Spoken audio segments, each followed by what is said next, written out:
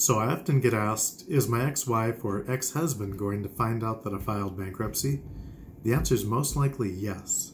The reason why is because you tell them, and the reason why you tell them is because it's the law. Now, there are two situations where your ex is going to find out you filed bankruptcy.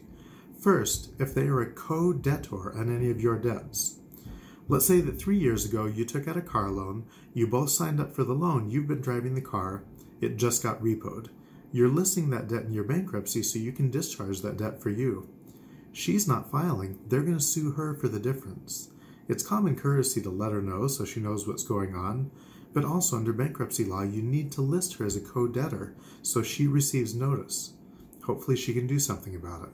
So first, if your ex is a co-debtor, yes, you need to list them in your bankruptcy as a co-debtor.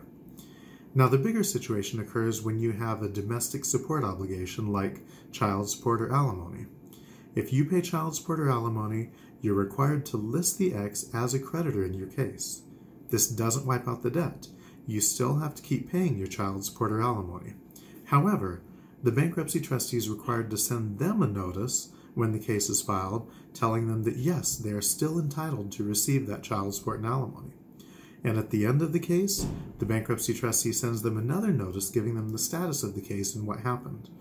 Now, let's say the trustee discovers you have a secret home in the Cayman Islands. The ex is definitely going to find out. He's going to let them know. So you list the ex in your bankruptcy because it's the law. So if they're a co-debtor or if you pay a domestic support obligation, they will find out.